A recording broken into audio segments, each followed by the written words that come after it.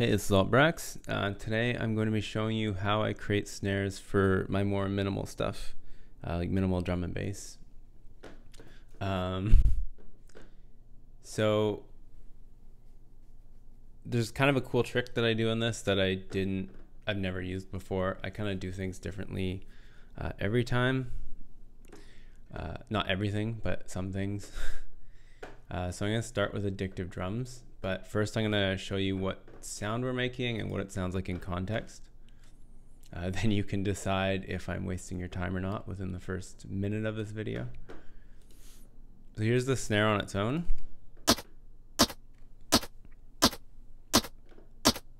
It kind of sounds like it's underwater. And then here's how it sounds in the context of a track.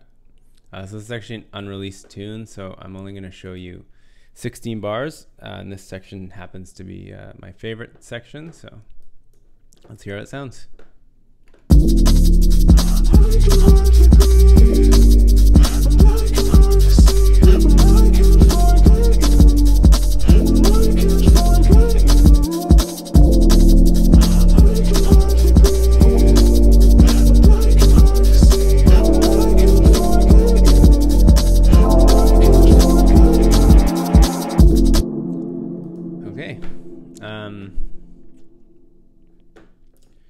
So I don't remember what kit I used specifically for that snare, so this isn't going to sound exactly the same, but it'll be just kind of a similar sound, which is what makes this so nice, is you can get a variety of sounds out of it.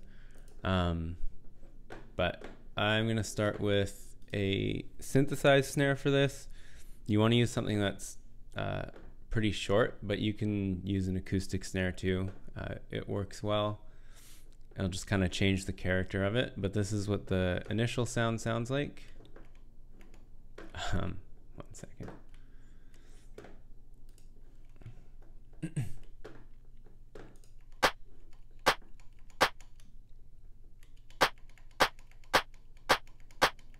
So that's it. There's no processing on that outside of what gets done for the various kit presets and addictive drums. And then we're going to resample that.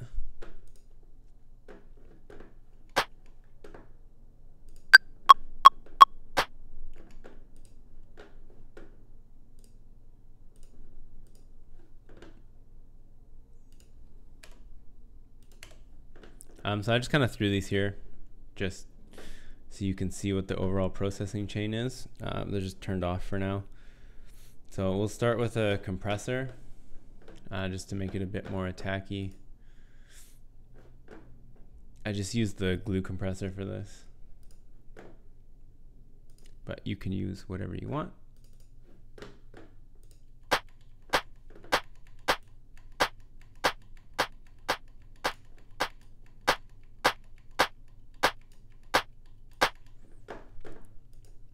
And this is kind of the fun part that I've never used on these kind of snares before, but it lets you get a really wide range of sounds out of one sample.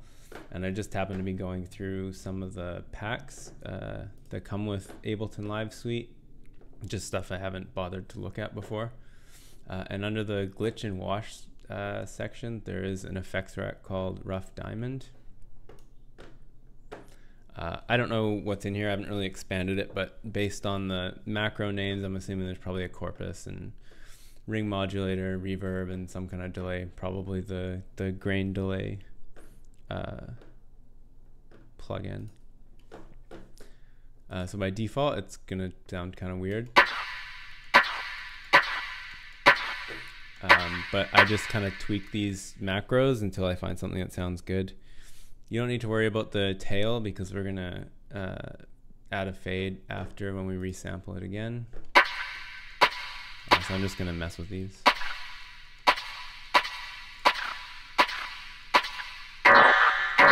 That does not sound good.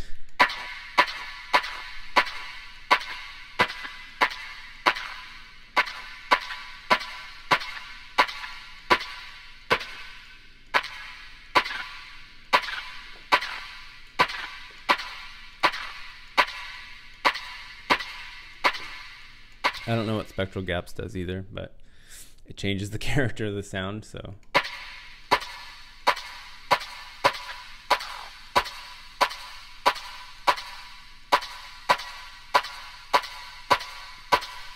About halfway, it starts to sound kind of more like a normal snare again.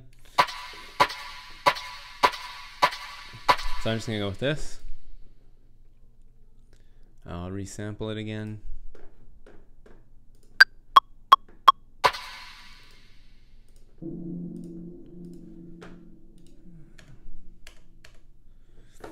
Sorry, I was getting stuff set up earlier and I had duplicates of these plugins. So the effects rack on this, I use a vocoder, another compressor, and then a transient shaper. You don't really need the transient shaper though, because you can just use a fade, which I also did, but for some reason I decided to do it both ways. So first we're just gonna add a fade to this and shorten it up. Oops.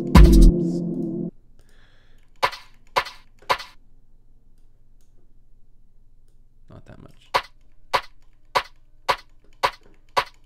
Yeah, just something like that. Just short and snappy.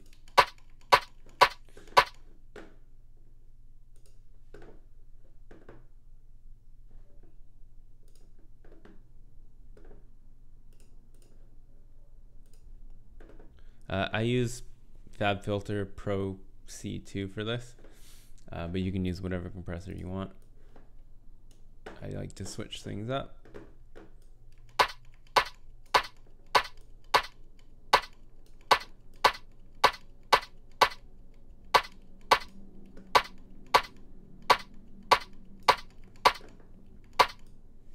And we can probably gain it up a bit.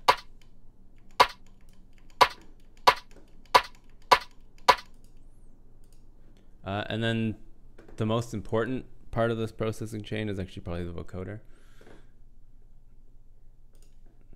It kind of gives it like a underwater sound. It makes it sound kind of crunchy.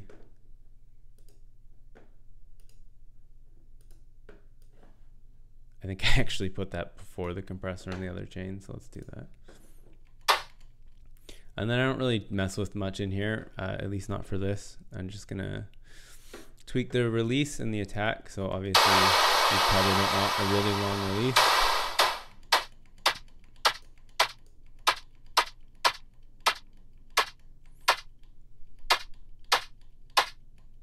So I just kind of tweak it till it sounds good.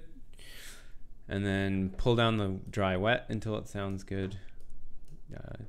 Whatever numbers work for your snare.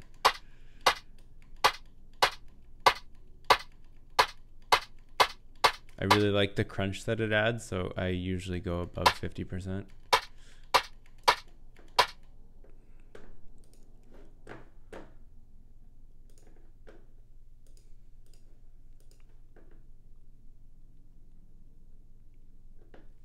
And I'm just gonna add transient shaper anyways. You can also just adjust the envelope. But this gives you more curves, although I don't even bother changing them, so I guess it doesn't really matter.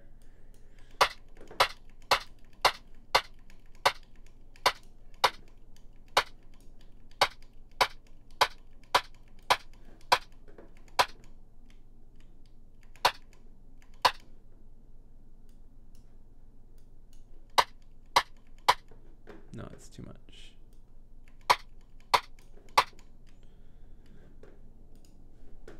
Let's see how this compares to the original snare.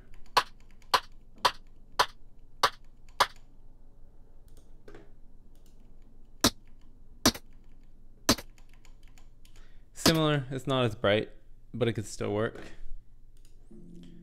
I'm gonna see how it sounds if we just put it into context of the song. And we can probably gain it up a bit more.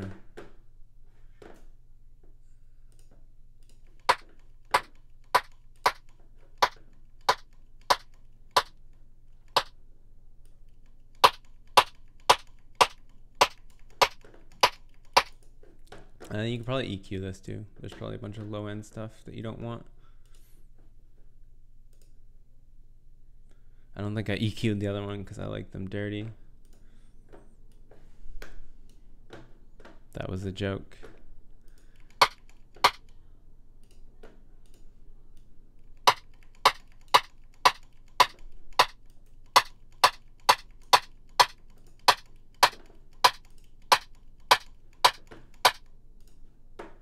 And then you always go back and tweak things.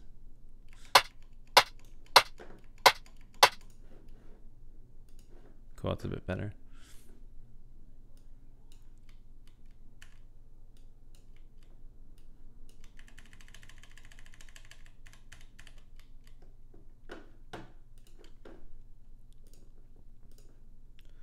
So here's how it sounds with the original snare again.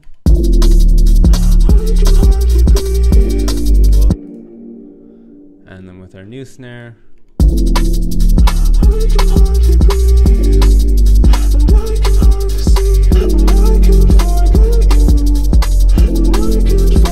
Still works. I don't like it as much as the other snare I made, but that's okay. There's a couple more that I made earlier today. We can see how those sound. I was actually using the same sample from Addictive Drums, so you can see how different these can sound just from different settings with the processing.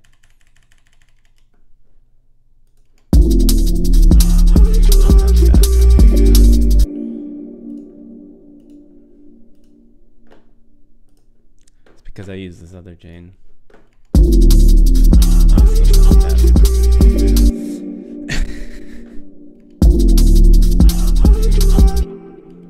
What about this one?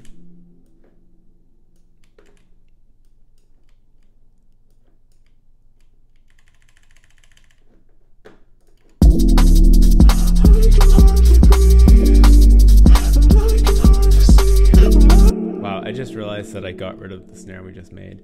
But anyways, you know how it sounds. So if you like that, leave a comment and maybe I'll make more of these videos. See ya.